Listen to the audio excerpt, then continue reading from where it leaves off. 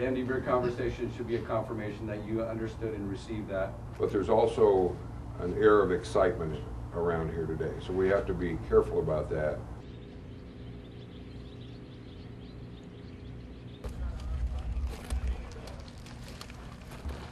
A non-electric detonator being inserted into a stick of dynamite.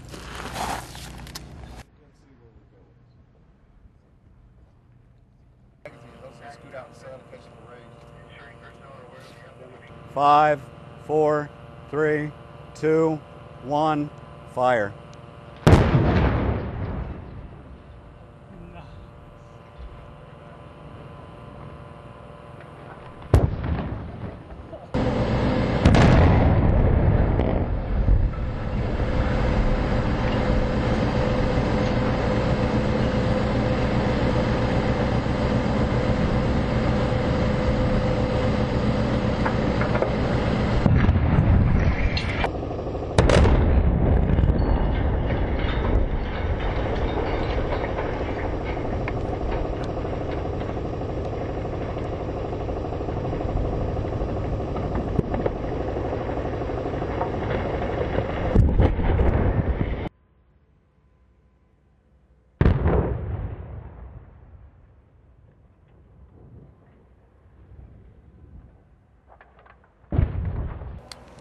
Very good, gentlemen.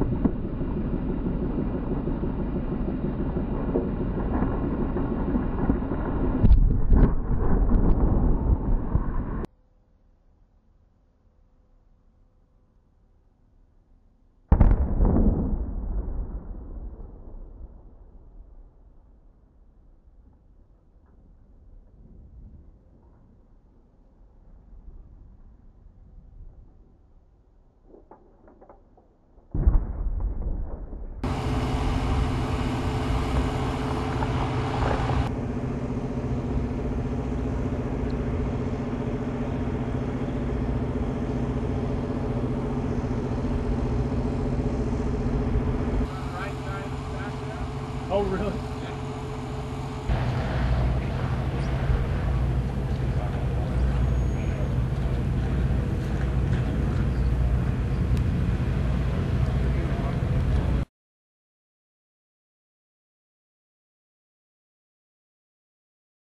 I think the guys did a great job getting this prepared, ready to go, pulling off the plan. They've had a number of coordination meetings, also with the other craft not involved, to explain what we're doing, you know, the regulators, the client. It's been a great effort by everybody involved.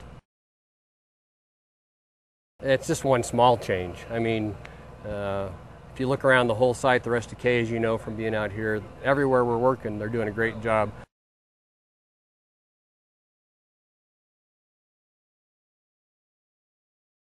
for us to be able to show the taxpayers where their dollar is being utilized and how important that is, especially right here as you see how close we are to the river.